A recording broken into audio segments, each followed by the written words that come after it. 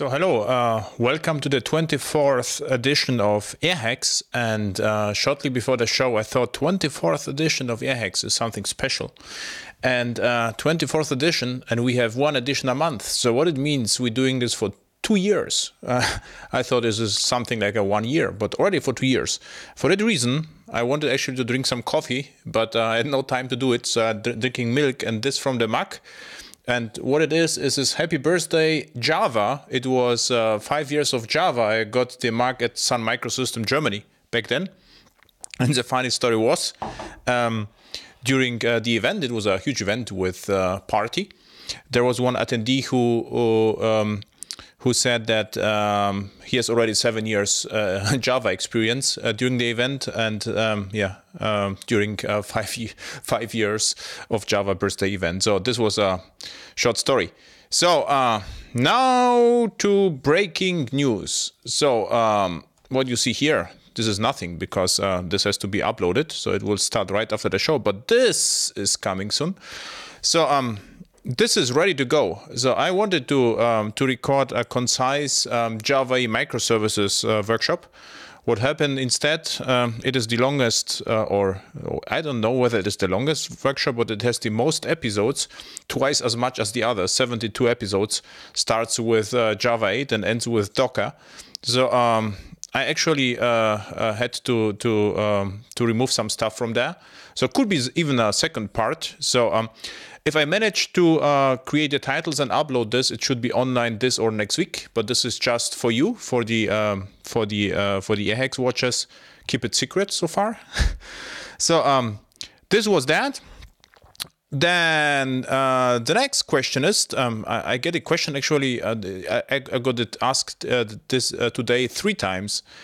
The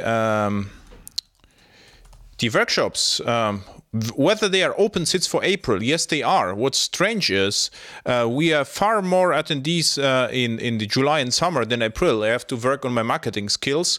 And this is a nice group. I think we have around 10 people a day, which is the smallest crowd so far, which is nice. So you can ask me even more questions.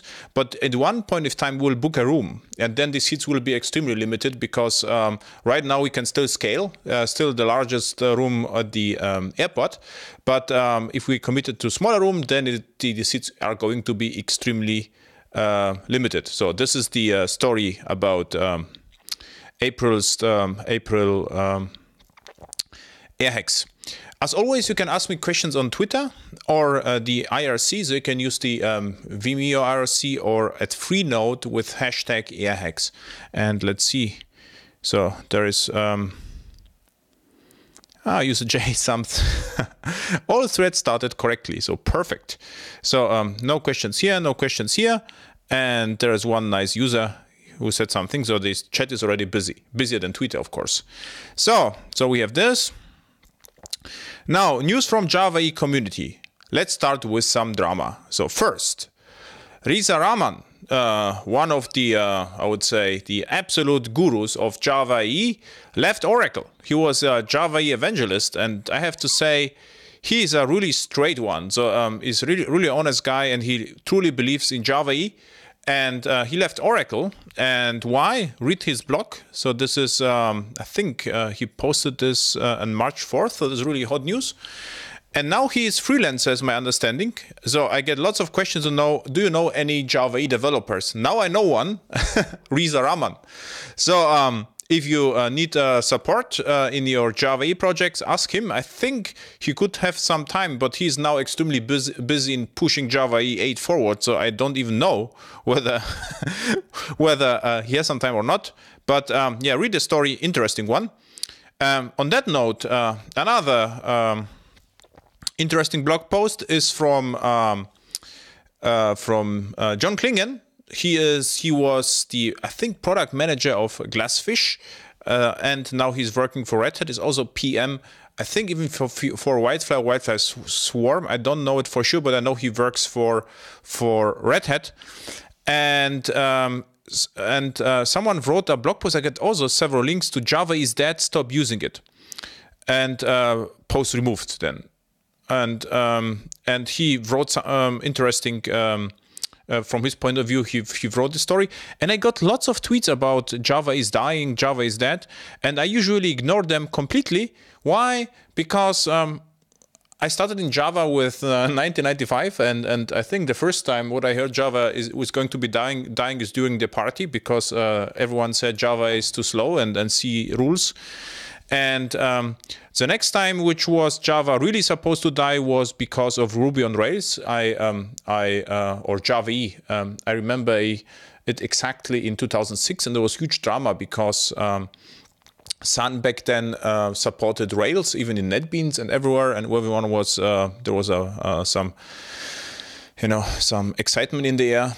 And now I hear it again. What's true is after Java 1, the Oracle is really quiet regarding to Java E8, which is remarkable. And from my point of view, go to the first topic. So is Java E dying? The question is, typo here, we'll correct it tomorrow. So what I ask myself, what should happen, or what could kill Java E?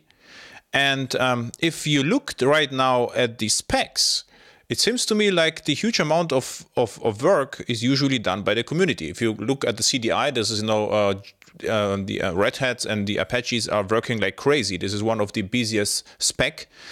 Eclipse Link JPA, it was Red Hat and Eclipse Link guys, so Oracle or Eclipse Link guys and Hibernate guys.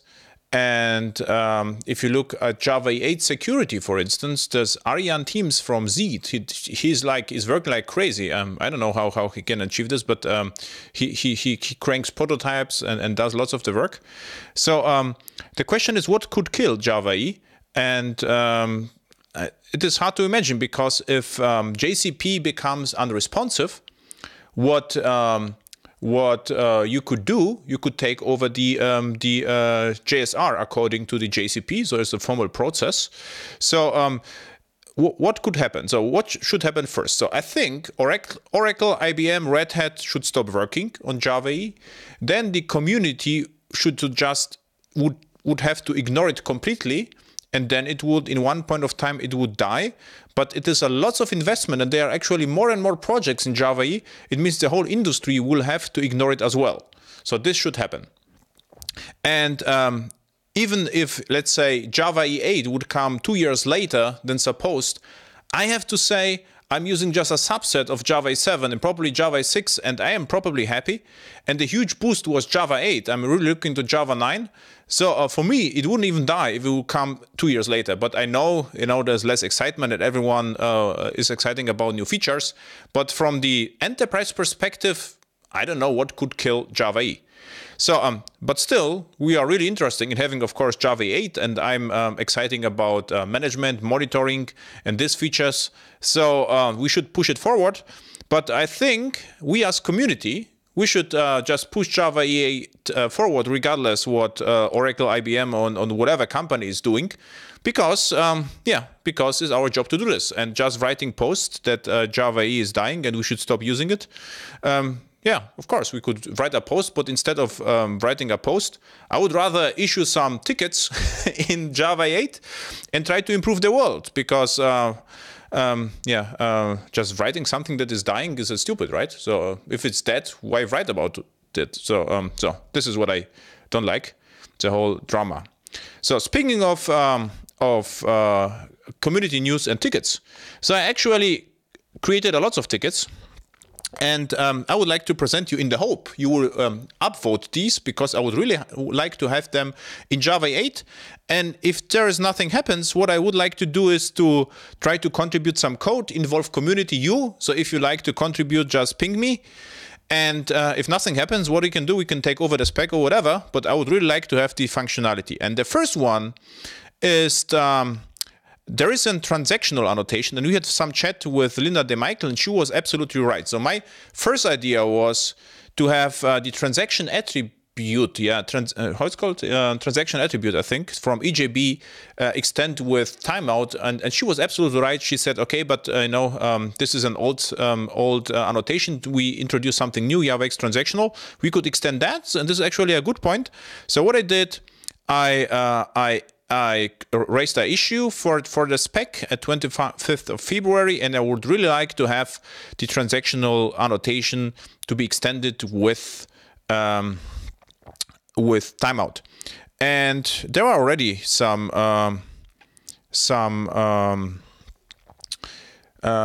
comments, so read them, and if you like, votes for it. This would be really nice. Write a post about this and escalate the issue. This would be really nice. So this is what I would like to have. Then what you will get, we could specify per method the transaction timeout. Right now is not possible with standard features. And you, as you probably know me, I really like standard features. I don't like to bother with vendor specific stuff. Okay, then the next one is from JAX-RS. And what I would like to have is programmatic resource discovery. So it's something like metadata API in JAX-RS that I go to the JAX-RS service and say, hey, give me all resources. Right now, we would have to use CDI and extensions and whatever, but the container already knows what is deployed, so it should be really easy. Why I would like to do this? Because then it will be fairly easy to implement in a registry or plugin mechanism.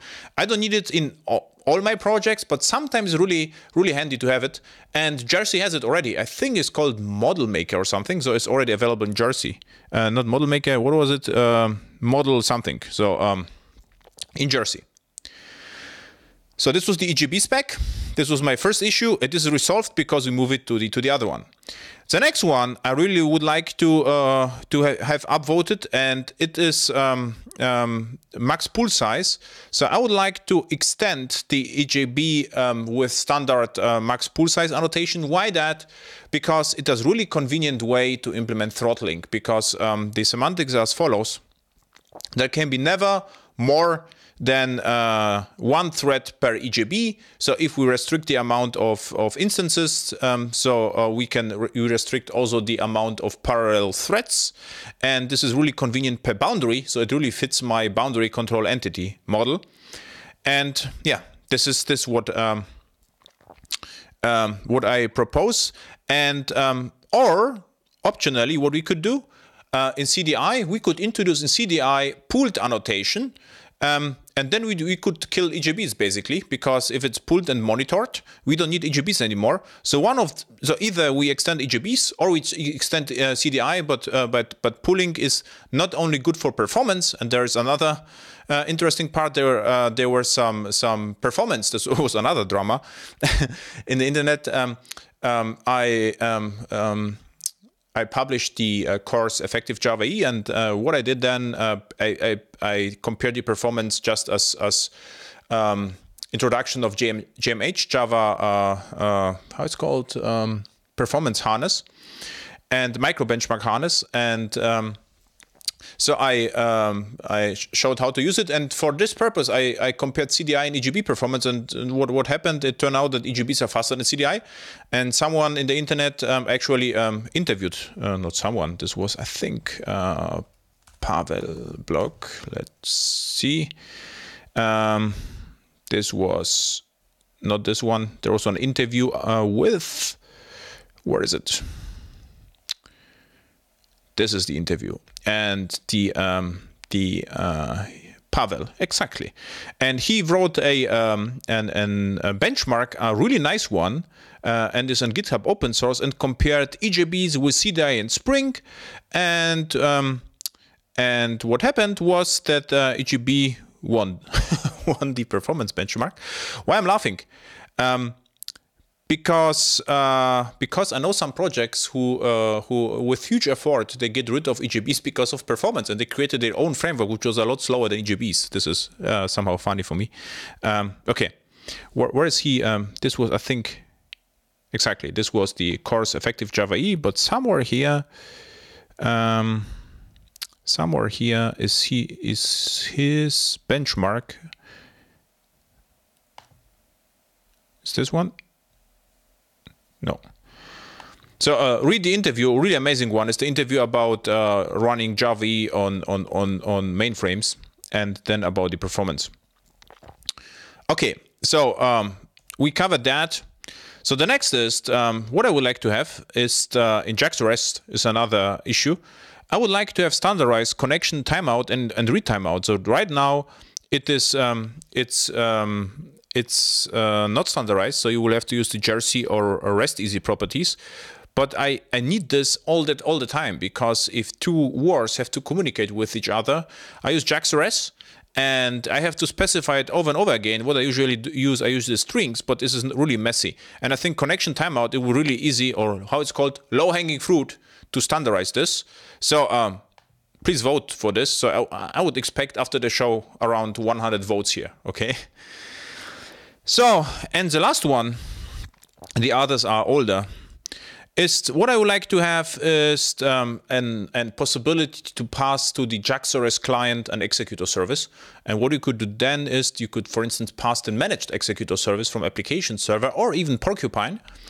And what you get then is, you get managed threads used by JAX-RS client, and you could restrict the amount of parallel behavior using a standard facility like the managed executor service. Okay. There's another great news. I was at JFocus, and at JFocus I met Greg Luck from Jcache, and we have a conversation. And what happens now is there will be a integration between Jcache and Java 8. So they will working on this, and we are also working on a prototype. I will post a blog post about this. So there are several people already working, and also Arjan contributed, and Johan Voss, and we have some ideas. So there will be a Jcache integrated in Java 8. Okay, so what also happened at JFocus, I delivered a talk, I think Javaistic way of coding. And what I showed is nothing new to you. It's just, how to implement Java EE apps. And I also played a little bit with Docker and showed why Docker fits perfectly with Java EE.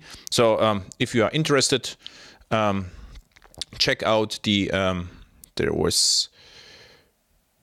where is it? The talk here, the Javaistic way of coding from JFocus. Fun enough, I got the strangest screenshot ever here with Google. I don't know why, but all others are reasonable, but this one is strange. Okay, so if you're interested in Java EE hacking and Docker, look at the JFocus talk.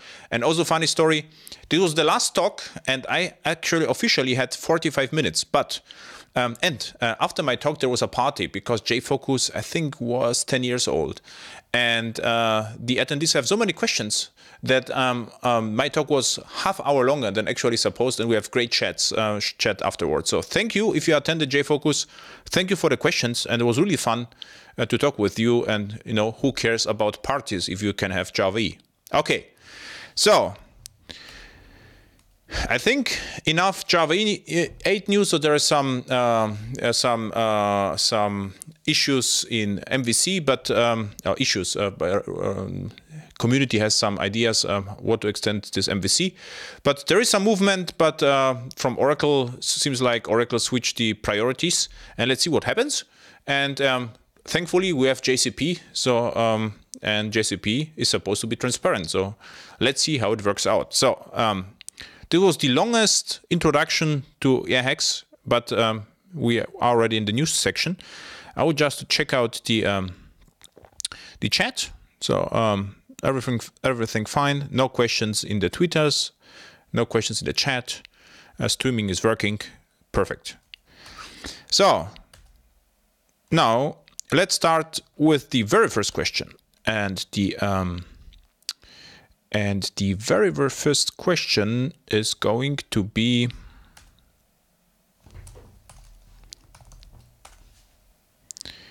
got it. So we covered this dying part. And I got another one, and it fits also nice, is cross-component business transaction in BCE. So I would like to answer it first. And the following. So So as I understood, the question is the following. As you probably know, what I I often reuse the idea from Ivor Jacobson boundary control entity. And you have one component, and this component does something hopefully business related, and this component does something else. And the question is, okay, it is fine if one transaction remains in the component. But what happens if the transaction spans multiple components? So how to implement this? Should we move everything to one component? And the answer is simple. It was never meant that way. So how it was meant is the following. So what you can absolutely do, you can have here one component, let's say with boundary and control. And here you can have other components. They can have boundary, control, entity, or they just could have just controls and entities. So it really depends whether they are internal or external components. And then what you can absolutely do, this boundary could talk to this one. This could talk to this one, or I mean to this one, could talk to this one.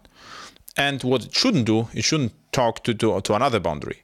But it could, but it's not that nice. So to answer the question, if you have parallel components, they can absolutely communicate with each other. And because the components are always local, there's no remote communication between them. You can use injection, boundary control entity and boundary control entity, and they can freely communicate with each other without any problems. So what it actually means, this could call this, and this could call even this. So you could have one transaction starting here and spanning these components. And if they will all talk to the same database, you get absolute transactional behavior. If they talk to multiple databases, then you will get XA and other problems. But from the transactional perspective, it will still work. So I hope the first question is answered. So nice. No questions in the chat. No questions in Twitter. So next one. Now quick, web jars. So your opinion about web jars. And web jars is actually nice. I don't know whether you know it. There's a project from, it is like, it is Bintray and Heroku. And what it is, you can access via Maven, a major JavaScript project. They are bundled as Maven, and of course you can deploy it to wars and deliver it from wars. And my opinion about this. So mixed feelings, of course. So if you're using JSF on whatever, you could or MVC, you can absolutely serve it from your war. But what we sometimes do, we point to CDNs. And so what it means, the scripts do not even exist in our war. Then of course we don't need it. So what it means. It is a really nice idea for I would say enterprise projects where you don't need CDN, so you can just put the jars and load them. There's not a lot of risk involved because in worst case you can still build your own jar with the JavaScript contents, and this is somehow compatible with JSF. I think components. You were always able to load resources from jars in JSF, and this fits that perfectly. So I like the idea. But it's not a general best practice where you should use web jars for everything. But it's a really interesting idea, and look at this. If you need, and as you can see, use JVM-based build tools, Maven, Gradle to download your client-side dependencies. So somehow backwards, right? So we have JavaScript, and now we get Maven again to fetch JavaScript. But Maven is actually great. Has great dependency resolution mechanism, so you can just leverage that. Okay, perfect. So this is what I don't know, sample code, and your opinion about versioning in REST based on content negotiation. So, and this is also a nice idea. So what you can absolutely do, you can add the version number to the MIME type or to produces, for instance, and then you can have multiple methods with different producers, and the framework will pick the right version for you. So this is nice from REST perspective, but in my eyes is really ugly from Java perspective, because what you would properly would like to have is to isolation between classes from version 2.3 and classes from version 3. So, and what I saw already in production, which was really ugly, they used version names as package names, and this is hell on earth, because you get classes with the same names in different packages with different names. And if you develop the application, you will always have closely watch the package structure, not to confuse classes. So so from RESTful perspective, nice idea. From Java perspective, not that good, I would say. Except you know, you don't have to switch between classes, or you have different mechanism where you can switch using, for instance, command pattern qualifiers or whatever to different sets of jars, for instance. Okay, let's see. No questions. So what's wrong with you? 2 years with of airhacks, and not a single question. So ask at least how is the weather in Munich or something like this. So next one. I mentioned in the year 2010, so it's crazy, 6 years ago. And what I wrote is actually related to my to the task, and that I'm using the max pool size for throttling, and there is there's a bug in Glassfish Payara which prohibits that. And the question is, what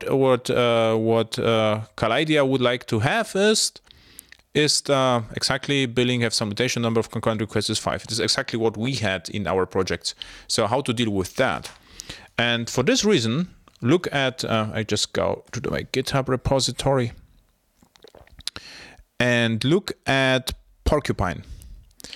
And what Porcupine is, you can specify threads at runtime.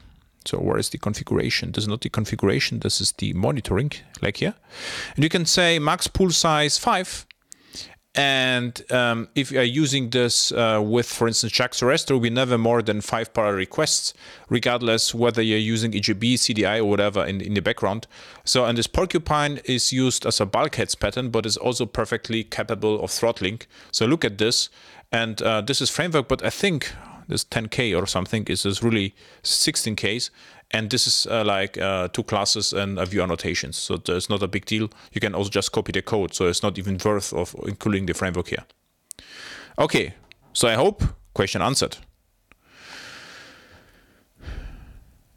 Perfect. Yeah, it would be great if Payara would fix the error, of course. So this is also a recurring question, McFoggy, is the plugin mechanism. So do you think, is it feasible using JTE to implement a runtime plugin mechanism system? So what it means is something I call deployment. And I would say, I think it is a terrible idea in general. I don't even think it's a good idea to do it outside Java EE, just with plain Java. Why? Because it is really hard in Java to unload classes. So I mean, there is no official way of doing this. You can just get rid of all references and hope that the class loader is going to be garbage collected with all the classes. So what I would do rather than is implement like something like load balancer, for instance, on Docker to be the best one, and kill the old version and start the new one. I think it's called blue-green deployment. So this would be the best one, and this is also a safe one. And we did it in HA systems and highly available systems, highly critical systems, and it worked perfectly. And it's also simple. And what you get for free then is rolling update. So you can replace even Java at runtime then. Exactly. So I'm using instance for hooks, and go to the green book or to the green book examples. So if you go to canai.com. And there is the book, and there should be a plugin sample. So look at the source code. So you don't have necessarily buy the book.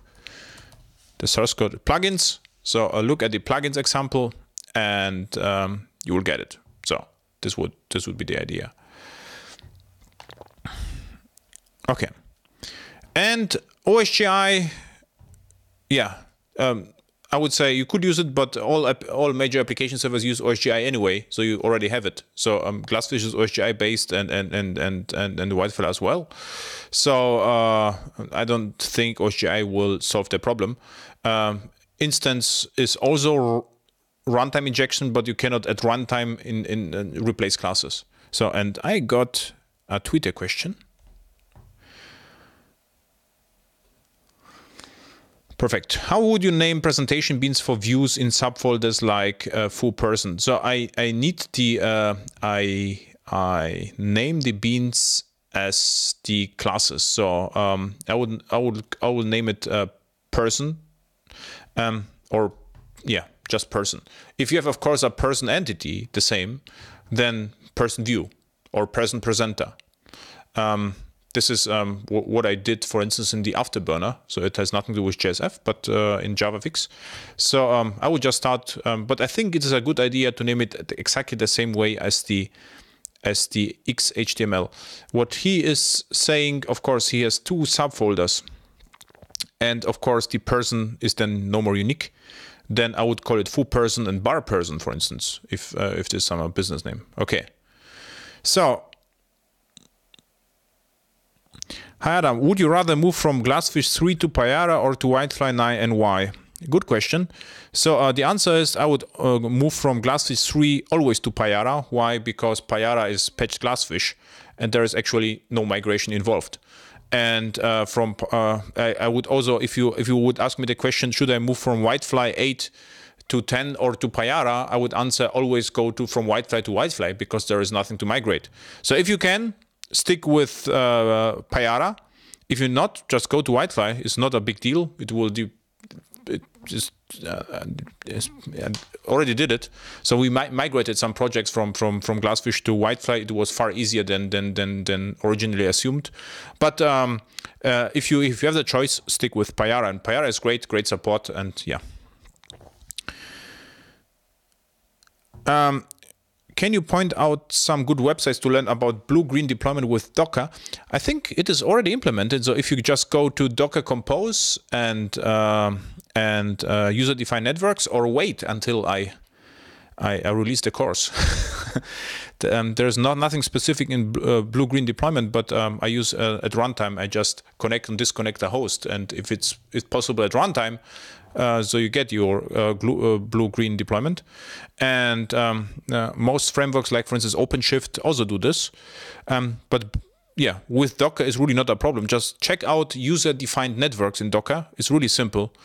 And the command should be like, I think, wait a second, Docker network create airhacks, and then Docker network connect airhacks and container name. And then all the other container instances will be able to ping the container name. And on that note, just for you, it's not announced yet, there's another interesting framework in what I created, another class framework. You cannot call it framework. We need another name because in Java EE, whatever I created for Java EE, which is repositories usually 7K, 1 class, 2 classes, because everything is there. It's called Service Link. And the origin name was Urimator. And you won't believe me where I got the idea for the name. Some of you may got the idea of, okay, probably it's a little bit too drastic. So I renamed that afterwards to Service Link. But what it actually does, it works particularly well with Docker. You can inject either legacy links, they are static, or the dynamic links, what I told you about. And then what's ping is defined by Docker, and really depends which Docker container is used. So, and then WebTarget is injected, and then you can use your link. So this is the service link. Check it out. I will announce it next week or in 2 weeks if I have some time. So thank you for the questions. So let's see. Perfect. So you should be happy. Alexander should be also happy. And now move on. So we have answered this one. Then I hope it's not greedy if I ask a question. Absolutely not. Ask me as many questions you like, but don't write me emails, because answering an email, I actually had to answer a semi-business email, and it took me 25 minutes to explain a thing which is not possible just to deal with email. So we want to use a Groovy-based DSL in Java EE project. So and he asked me, okay, is it Groovy parses at runtime and access the file system, and there are Java EE restrictions? Is it okay or not? So if you check out an ancient project of me, it was called Greenfire. Let's see whether I find it. Perfect.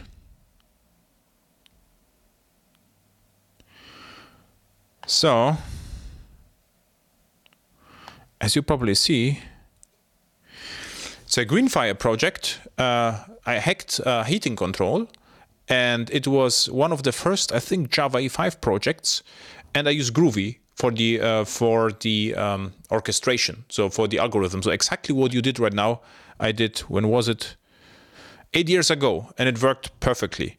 So the Java EE restrictions are to protect us. And why? Because if you move, for instance, Java EE to the Docker container per accident, there's also, this you cannot rely on the file system because it's ephemeral, so it could disappear or is transient. Or if you move Java EE to the cloud, it won't also work. So, but I use that. So I use exactly what you did. Just look at the Greenfire. You should still find the sources, but they are ancient. So, yeah. 2008. So a newer source code. So was actually a commercial project, and it was called Anhydrator. So what I did, the Anhydrator is like transformation pipeline, has nothing to do with Java EE. It's just set of Java interfaces. But the interesting part, these interfaces can be implemented with NAS on JavaScript, and everything is replaceable. So everything is loaded at startup, and everything can be replaced, and it's actually used a lot for transformation pipelines. So take a look at this, and this is perfectly valid. Of course, you don't have to read the scripts from the file system. You can also load the scripts as class get resource as stream, for instance. Okay, I hope you are happy with that. So our JE application runs in a network environment where multi and broadcast are forbidden. So I assume something in cloud-like environment.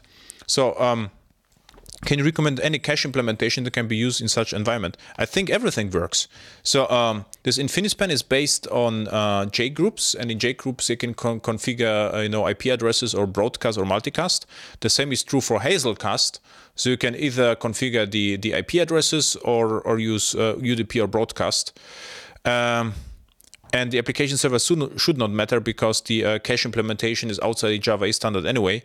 And by the way, Webster Liberty Profile is really nice application server. So if you have a WLP, yeah, enjoy it. There was an interview with Brazil removing a bloat, and there was one question from the interviewee said, okay, they remove some bloat by killing DAOs, which is, of course, possible. And this question was answered by the author. It was Halliton, so he answered the question. So just read through it. I could just paste it to the chat. And so we'll paste it to here and to the other chat.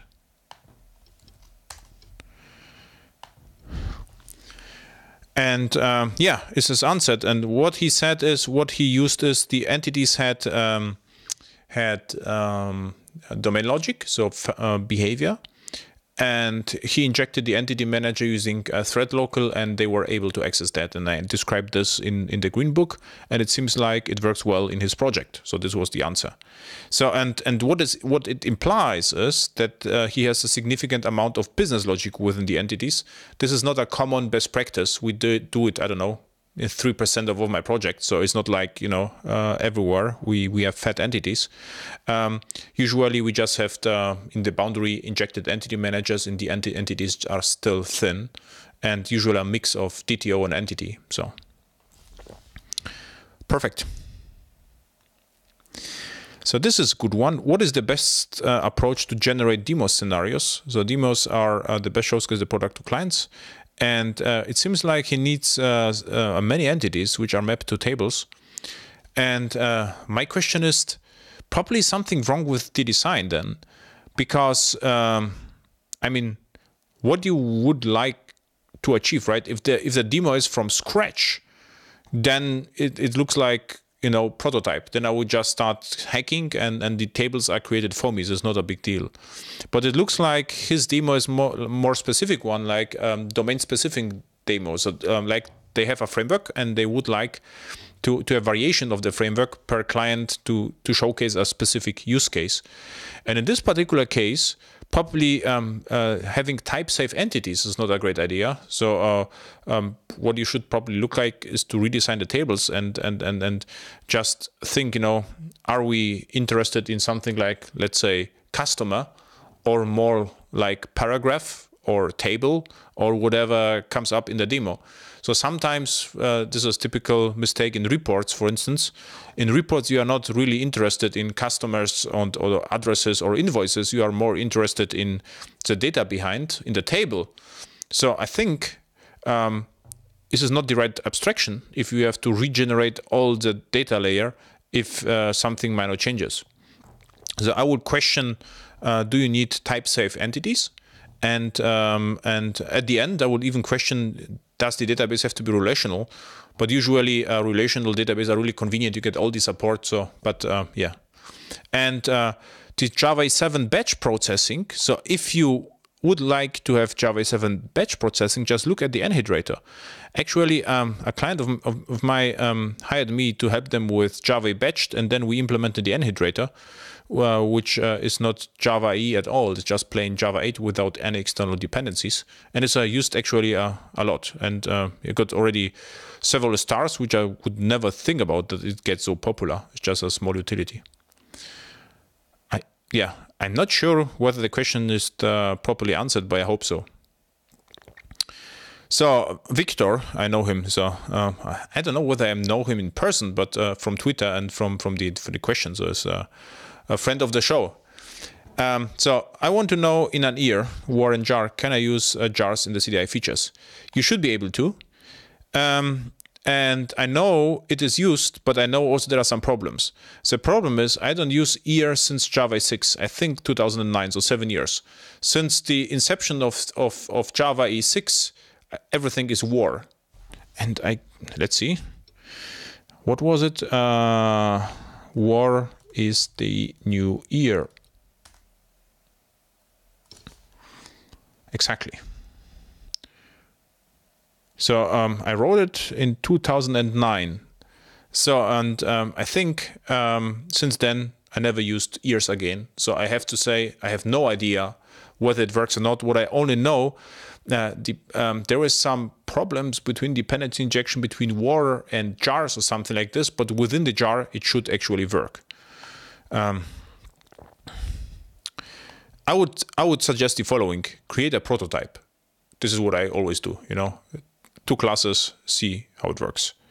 So now in 2016, developing portlets is considered in, or should we go JavaScript frameworks plus web services? This is really dangerous to ask such questions me because I have a specific relation to portlets, and I have to say I never saw the killer use case for portlets in my projects.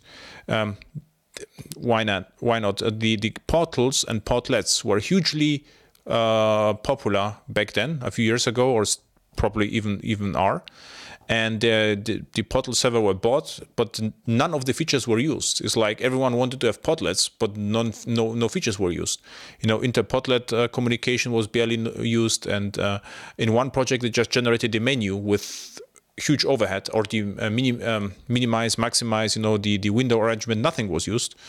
So I think I would invest more in JavaScript for sure.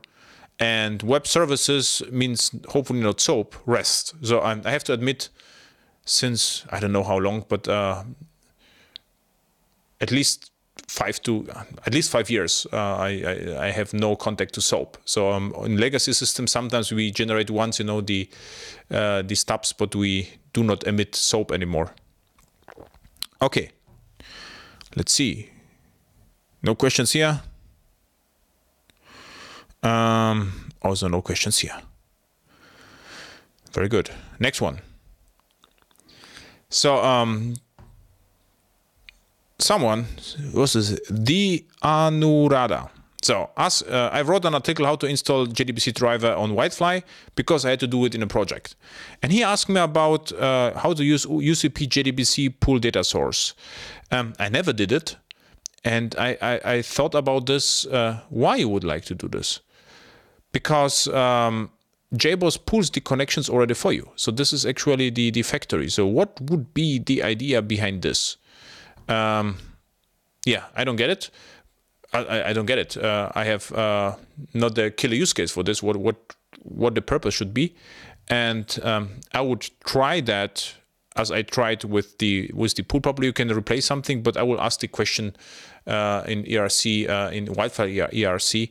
I never had a use case. So and for me right now it would be too time intensive to try to reproduce this because I don't have Oracle running on my machine, so I couldn't test it even now.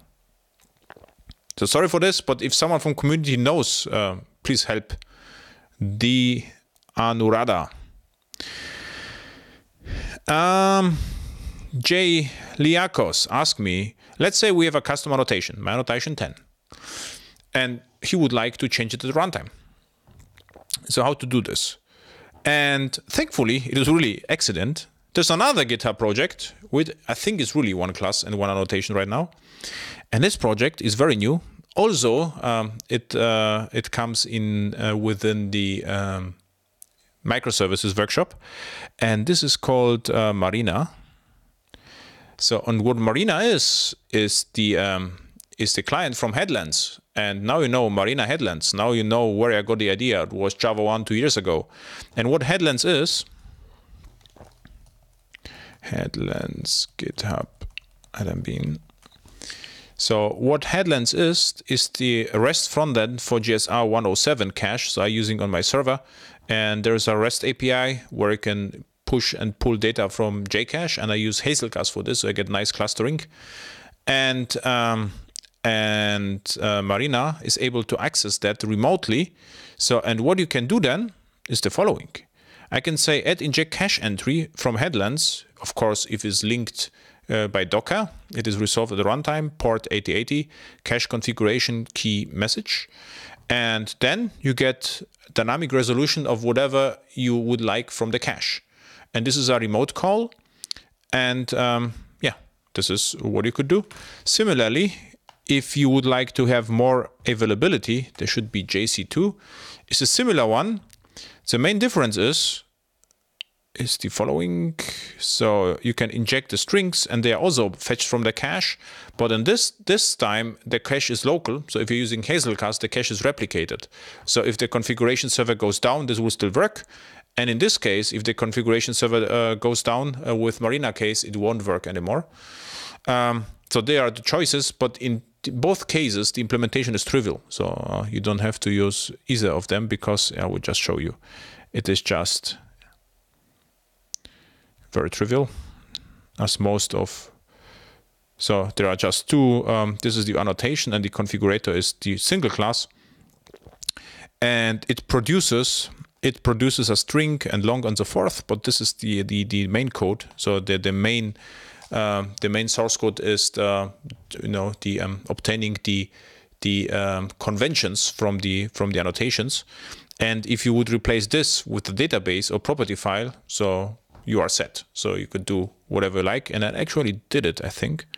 I implemented here somewhere a properties fetcher or something. Properties loader. Somewhere there was an example. And it loaded the properties, preloaded the properties at runtime. Yes, here. If you would read the properties here from a database, you would get exactly what you ask for. So I hope the question is answered. Okay. So SOA, service-oriented architecture. By the way, how to kill a SOA project. 8 years old post. What I did back then, I asked questions my clients, and then my project get cancelled, or I was cancelled. And I asked some project which were some questions which were not very convenient, and so if I see SOA, I always remember the time. But we have many modules, country, region, product, division, and he would like to reuse this. She or he would like to reuse the modules. And the question is how to do this, because if you have a central SOA service or a REST service, I would implement, of course, as REST, then there is a runtime penalty. And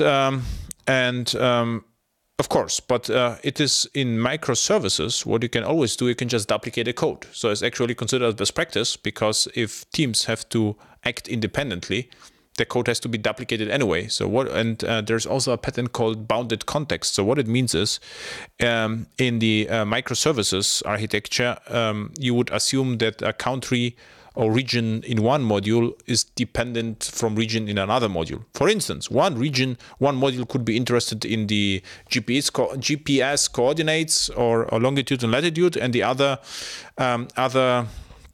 microservice could be interested more in population, and therefore the region in one microservice would have a population attribute, and the other one would have longitude, latitude, and color to display it on the map. So this is the main idea. So everything is local. The performance is usually surprisingly fast. But what I would do, just implement, the how it's called minimal viable product, MVP, and test it, stress test it, and see whether the performance is good enough or not. And I'm not that paranoid about reuse. It usually rarely happens. So I would just copy the country region across microservices, see whether there is some common core behavior or common core state. If it is, the question is it worth to extracting it? How much time you will save? And the other question is, what will happen if you get the duplication? How likely it is that the country will change frequently and all will affect all modules? So these are the questions to ask. Okay, let's see. So no questions here, no questions in the chat. Very good. So we are moving faster and faster. What is your opinion about streams versus the old collections? And I actually really like streams. And if you go to the Anhydriter project, it was somewhere here. So everything here is streams. So and it works perfectly. So I have to say I really enjoy that. And without streams, the whole project would be pointless. It would be so ugly to implement that I think no one would use it. So if you have the chance, look at Lambda, streams, and the functional features from Java with nice IDE support, NetBeans IntelliJ, for instance. You get is really enjoyable, really productive, but don't try to be purely functional, because you can. So just use streams if appropriate, and you will enjoy it. That's what I can promise you. Why? I think I attended, it was 3 or 4 years ago. So before, of course, Java 8 was released. At Java 1 talk about lambdas, and this was the syntax was not even set. I think they wanted to use the hashtag, not the arrow. And I look at the syntax like I will never use it. I have no idea what they are doing, what they are talking about, and it really looks strange. But then Java 8 came out, and I had to use it in a project, and I enjoyed from day 2. So what I can tell you, just create a small project like DVD or movie database and try to play with it, and you would really enjoy it. So and I would give even a step further. I think with Java 8, the others alternative JVM languages lost their appeal a little bit, while Java 8 is just good enough. Okay, so another question. Question about abstract classes and interfaces never adequately answered in view of BC. Of course, I always say interfaces and abstract classes are not needed. If you see them, try to remove them. If you have a business component that have dependency, how do you handle that? If you have a business component and this is dependency to another component, just inject the class. And what is the interface? All public methods are the interface. So no kidding, what my personal opinion, meanwhile, is, and I'm more and more convinced about this, is the following. In Java EE, interfaces are not needed unless you get to implementation of the interface. Abstract classes should be avoided unless there is a real need to, you find something really great to abstract, and I would always do it afterwards. So first write concrete classes, look at the classes over and over again, and then if you learn more about business logic, then extract it to abstract classes. And this is the reason why I never mention them, because in my eyes, abstract classes and interfaces should not be used from the beginning in Java EE projects. You can introduce them afterwards. And in interface, I'm more explicit. If I see interface in Java EE, I would expect a qualifier and command pattern, strategy pattern or command, but usually strategy pattern. So, next question. Can I inject an EJB into a JAX interceptor and filter? Of course. If so, how can I achieve this? So, on that note, I have to show you another one class framework. Is even Porcupine is the right one. It's the SPY. And the SPY part of Porcupine just injects the monitoring data into HTTP headers. If you would like to see it live, check out the microservices workshop. But what I did here, I injected an instance of statistics, and it works on all servers out of the box. And you could inject, if this works, you could inject CDI beans, and EJBs are CDI beans, so it should work. In worst case, if it doesn't on your server because of bug or I don't know whether it is even specified, but it always worked for me, then you could implement a lookup and this will work. So GNDI lookup or bin locator lookup. But this works in Wi-Fi, this works in Payara, because I use this in projects. Okay. Oh, question from the chat. This is nice. Hi Adam, have you used GWT in JE context? What do you think? Don't ask me please about GWT. I have to say, I really don't like it. It reminds me on the old Xtokler days where, each change in code took, 20 seconds. And GWT is something like this. So I would use, it seems like I still meet developers who are really excited about GWT, but they are in absolute minority. Most GWT developers are cursing about GWT. This is what I can tell you. And just go to Stack Overflow and search for GWT problem. So if possible, I think I would prefer, I would prefer REST with JavaScript frameworks. Which one? Longer discussion. Angular 2. So if the project is older, you look at Angular 2. And to the others, to the other listeners, write to chat whether you love or hate GWT. I'm really interested. What is your opinion about GWT? I have to say, I don't see the point right now. If you look at Vardin, this is Vardin. It uses GWT under the hood. Vardin. It uses GWT or GWT under the hood, but it's a nice company with support, and you don't have to compile, the components over and over again. So yeah, my personal opinion. Or is this hard for me to identify a killer use case for GWT? This is what I can tell you. So. And in ECMAScript 2015, this is ECMAScript 6, is the new JavaScript. The JavaScript will look like Java anyway. So I think it will be easier and easier for Java developers to use JavaScript if the tooling settles a little bit. Right now with Babel and everything else, a little bit crazy, but it gets better. So the next question I really cannot answer. G. Burand is using Payara, and he gets SOAP exception impl. So I have to say, I have no experience with SOAP. I just, in a recent workshop, someone asked me, to help them with SOAP and client, and we spent 2 hours, and we got more and more code generated, and at the end I think even it worked, but it was like, you know, hell on earth. The whole internet was downloaded to invoke one method.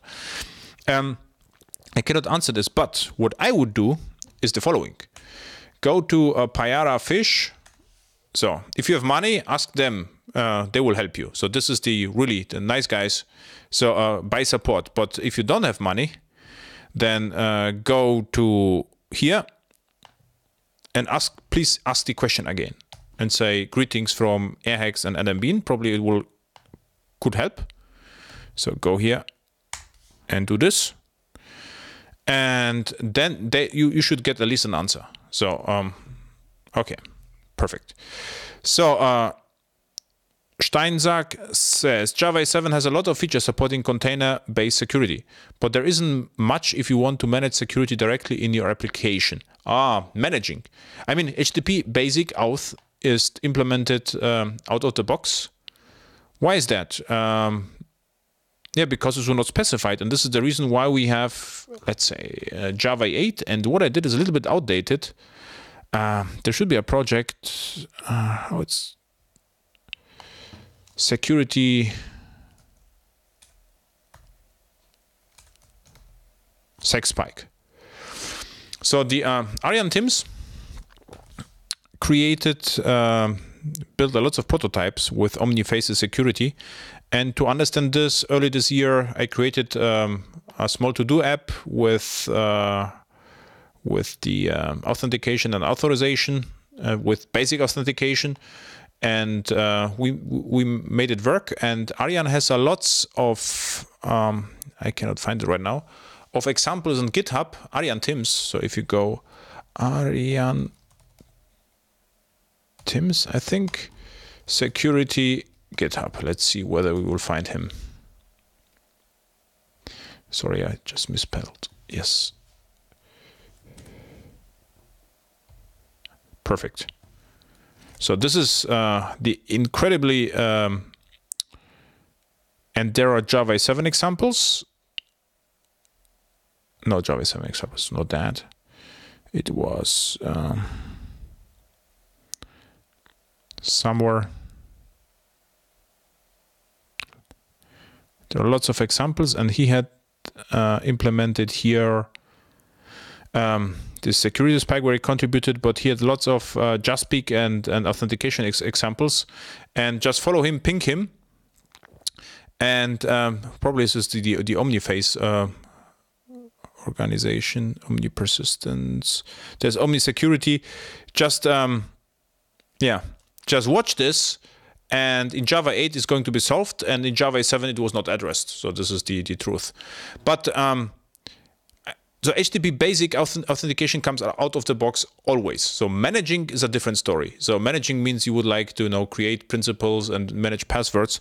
And for this, I would look at we had it the last time, I think, Keycloak, and from Whitefly, or OpenAM from how it's called, ForgeRock, exactly.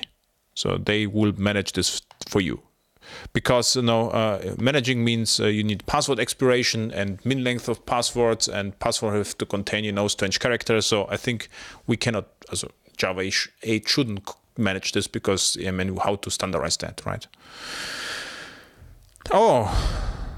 So architectural questions. Component-based UI, JSF tapestry, plain. How to decide which one front-end building strategy to use in the new project? A good one. This is what I can answer right away. How to decide this?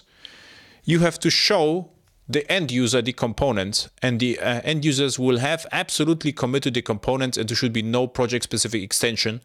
Otherwise, you will effectively fork the framework. Particularly what I saw, JSF prime faces were forked because they were not happy with the components. Not happy. They wanted to change the behavior of the components. Really bad idea.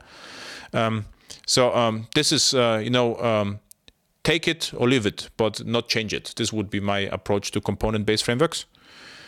How you structure uploaded files in your projects.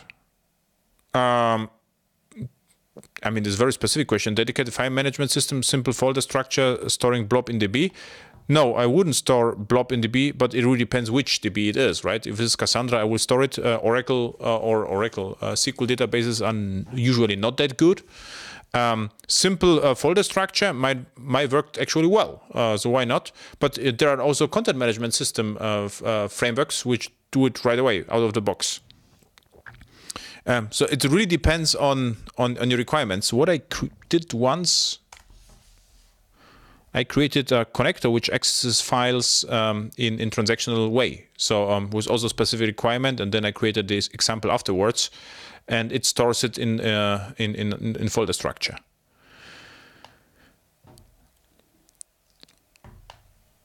So cache frameworks.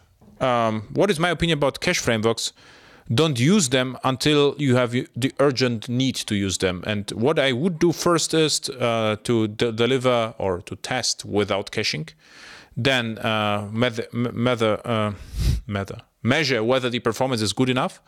If it isn't, and you have JAX-RS API, then I would check out reverse proxies, like for instance Varnish or Squid. And if this is not enough, or you cannot use this, then I would look something like Hazelcast or Infinispan, for instance. Have you ever used NoSQL database in my project? Yes. Definitely need to use NoSQL database. Yeah, definitely. If, for instance, you look at the table and you get a lot of key value pairs in your table, because your entities are changing frequently. We get related questions right now. And with NoSQL databases, what's advantage is new object can have more attributes than the older one. And what it basically means is you don't have to alter the schemas. And funny enough, the main reason why we got NoSQL database in project is because the older table in the relational database was so slow, then we couldn't implement continuous deployment because the database was too big. So the main driver was actually the performance of alter table. And look at your relational table. If you have to work with key value pairs anyway, I think NoSQL might be beneficial. So if I would like to notify users about something real time, what would I use? WebSockets, of course, first. And all application servers implement WebSockets. So this was my first choice. We used Atmosphere in the past because application servers were not capable of have long polling with or efficient long polling with JAX-RS. So we use Atmosphere framework for this. And Atmosphere was actually based on Grizzly and Glassfish v2 or v3. So I would start with WebSockets. RabbitMQ could be interesting. And Ajax is a workaround, because if WebSockets are not supported, then I would use long polling or Comet. I know you don't work with Spring. I mean, no one asked me to work with Spring, so I really have to say it's like, yeah, I just don't use it because there is no need. So I just don't see Spring in my projects. About Spring versus Java stacks. Oh, what I can tell you. So they are very similar. So you can, but you shouldn't mix them. So you can just deploy Spring on Jetty, and it is similar to Java EE. So when you are starting a new project, how to decide go with plain Java stack or with Spring? Yeah, look on your client. Do they have application server already in place? Then use Java EE. If your team is now just comprising Spring fanboys, just use Spring. So you shouldn't convince this. It's really hard to convince Spring, or now it's easier. But a few years ago, it would be impossible to convince Spring guys to use Java EE. Meanwhile, they are so similar that a reasonable Spring guy will probably use Java EE without any problems. I wouldn't force anything. So, and in my project, it looks like we have already Java EE application servers everywhere. So it would be, unreasonable to introduce Spring, which run on application servers, because you get, two frameworks which are too similar to each other. So a session expiration in JSF. So there's a nice way, and I think prime faces comes with expiration something. What is it? Prime faces expiration. Not session expires. There's how it's called, inactivity. And there is a nice component.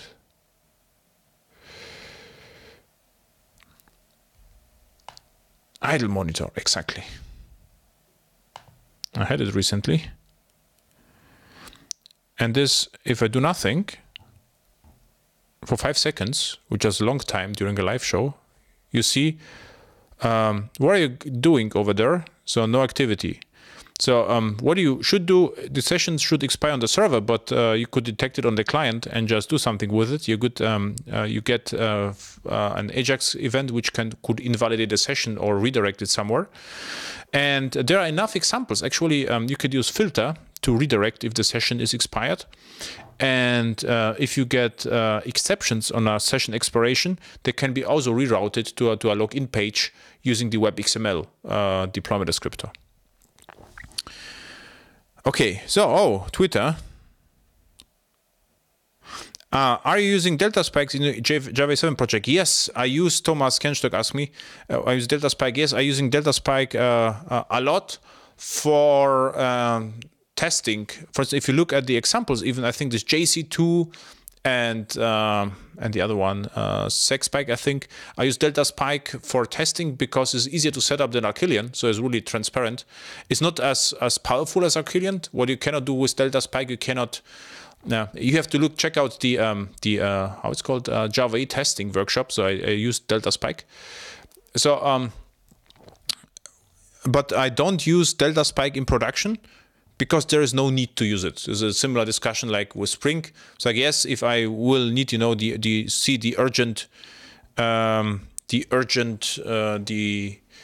urgent need, or something is lacking, I would use absolutely Delta Spike. But right now I see the killer feature is testing, integration testing for specific purposes like technical libraries. Just look at my GitHub account, but not in production. Oh, I missed a question from the chat. James Gosling left Java company. Yeah, but I don't think he left Java company. So James Gosling is absolutely working with Java right now and is creating robots which looks like surfboards. So and Rod Johnson is working with Scala right now. Okay, so I think, yeah, all questions answered. I hope.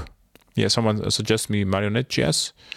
So thank you for watching, and thank you for asking me for 2 years Java EE related questions. Crazy, really crazy how short 2 years actually are.